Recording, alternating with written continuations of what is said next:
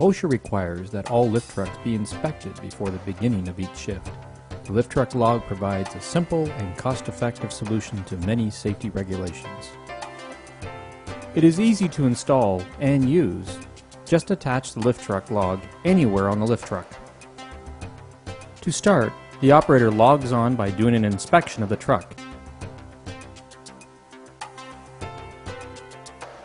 If everything checks out, the log is placed back into the case and work begins. No paperwork to hand in. When the truck is no longer needed, the operator simply logs off the truck. If the pre-inspection has been completed in the shift, the new operator will log on but is not required to do a complete inspection. This way, everyone is accountable for the time they use the equipment. If repairs are required, there is a carbonless repair request form. If it is a simple problem like a burnt-out light bulb, the operator fills out the form and gives it to the designated supervisor to be repaired. Providing the truck is safe to operate, the truck can still be used. However, if there is a serious defect like failing brakes, the truck must be locked out and repaired. The form gives a complete list of instructions, such as removing the key and disconnecting the power source. The equipment log case also includes a lockout tag and strap that can be placed on the steering wheel to prevent further use.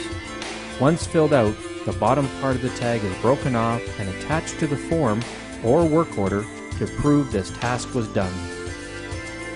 There's also an optional lockout box available that will work on just about any piece of equipment.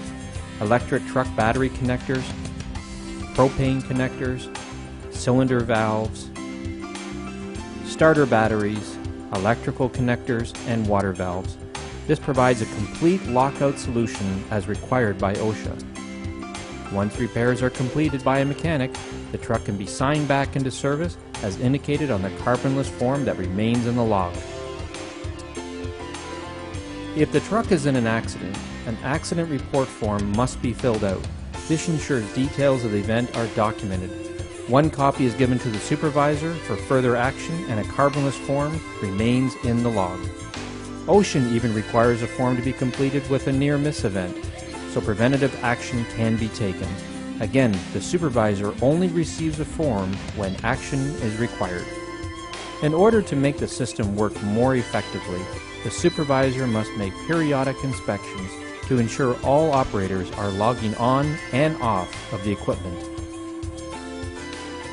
There is one more feature that will save money and improve the maintenance of your lift trucks. The lift truck log tracks when the next PM service is required. Just fill in how often PM service must be done from your owner's manual.